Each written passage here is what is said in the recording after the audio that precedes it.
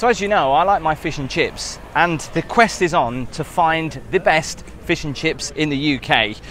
But before I guess I do that, I need to take a trip here to the world's largest fish and chip shop.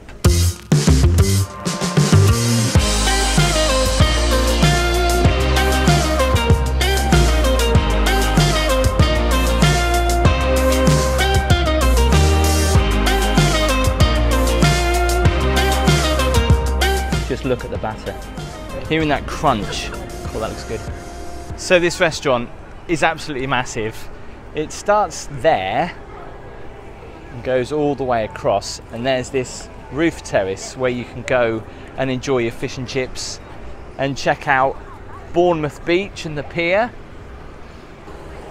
There's also a takeaway option just here as well. A bit retro. Love the chandeliers. But we're going to be heading upstairs to eat in the main restaurant.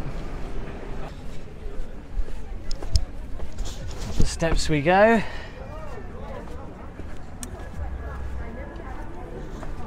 Here we go, entrance to the world's biggest fish and chip restaurant.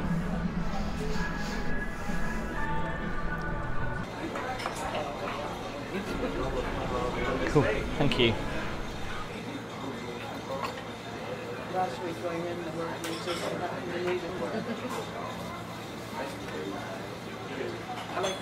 So just checking out the menu, obviously I'm going to go for fish and chips. I'm going to go for a small cod with some chips. Let's see what I get. That's really cool. So I can choose to have my fish battered or poached. I'm going to go for battered, and of course mushy peas. So I've just placed my order on the app, and what a view I've got, overlooking Bournemouth Beach. Obviously everything I need. Some sauce, mayo, salt and vinegar. I'm good to go. Wow, what a view. And do you know what? Apparently, if you eat your fish and chips with a really good view like this, it's supposed to taste even better. I think Gordon Ramsay said that. Oh, you can't beat that smell, can you? Do you know what? I never know what to try first. Do I go in for the chips, the fish, or the mushy peas? I'm going to try the mushy peas actually. To be fair, they're not overly that mushy, which I'm a little bit gutted about. In fact, I can see a large pea in there. It's still good. I'd prefer them to be more mushy though. Quick drizzle with the lemon, some vinegar, and of course some salt. A bit of tartar sauce lashed all over it. I know you probably think I'm weird having all of that on it, but it makes it taste so much better. Right, let's cut into it. Hearing that crunch when you cut through it, amazing. Cool, that looks good.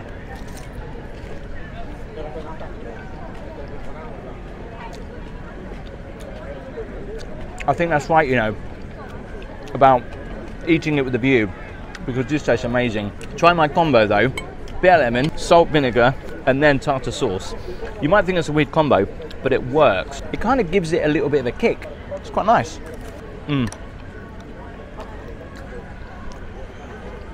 This is so good. Now let's have a look at the texture of the fish. Nice and lean. I like it when it's really flaky, you know, when you pinch it like that and it just kind of like squishes away in your hand. Because you can get some fish that's quite dry. It's quite moist, like that. But just talking about the batter, I know I've soaked this in a lot of stuff and people will be going, that's ruined it, but it's crispy. Just look at the batter. That batter is amazing. I'll get a drink later. Well, I'll tell you what, if I had to give that a score out of 10, I'd probably give it a 9. I wouldn't give it a 10, only because the chips let it down. As always, I have this problem with chips, where I like them to be obviously crunchy on the outside and fluffy on the inside. These feel like they've been cooked a while ago and then like refried. Don't know whether that's the case or not, but that's what they taste like to me. Almost like a little bit rubbery. So I kind of like them when they're ultra fresh. So fish amazing, chips and mushy peas, not so great. I'm gonna go for a dip. checking out the decor, pretty grand.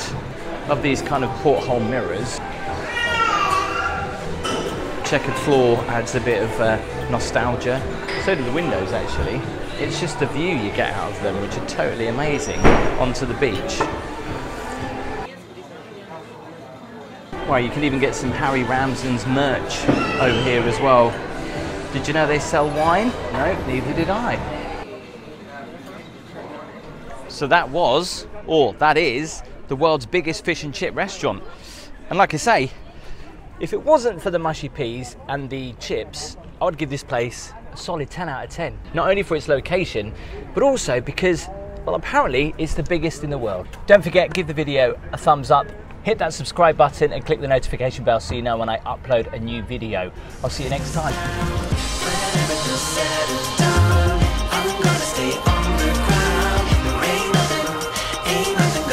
Ain't nothing gonna bring us down.